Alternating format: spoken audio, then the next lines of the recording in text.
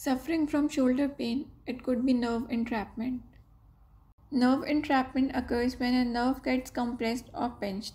Shoulder pain mainly arises from entrapment of the following nerves: the suprascapular nerve, the long thoracic nerve, and the axillary nerve.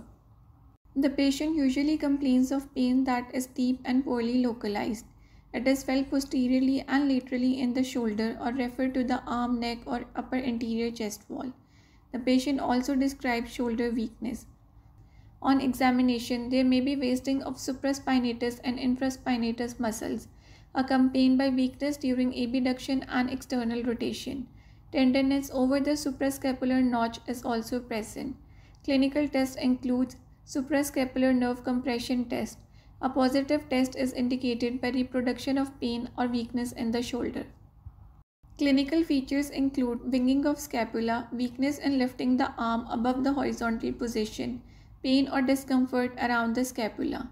On examination, the most striking feature is winging of scapula when pushing against a wall with both hands. They may also develop secondary impingement due to poor scapular control.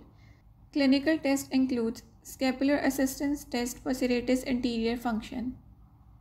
Axillary nerve compression, also known as quadrilateral space syndrome, is an uncommon condition caused by compression of the posterior humeral circumflex artery and axillary nerve or one of its major branches in the quadrilateral space. Clinical features include shoulder weakness, numbness, and difficulty with overhead activities. On examination, patient is unable to perform shoulder abduction, particularly above 15 to 20 degrees. A sensory deficit in the deltoid region and lateral upper arm is also noticed. Clinical test includes deltoid muscle strength test and the quadrant test or Crutchfield sign.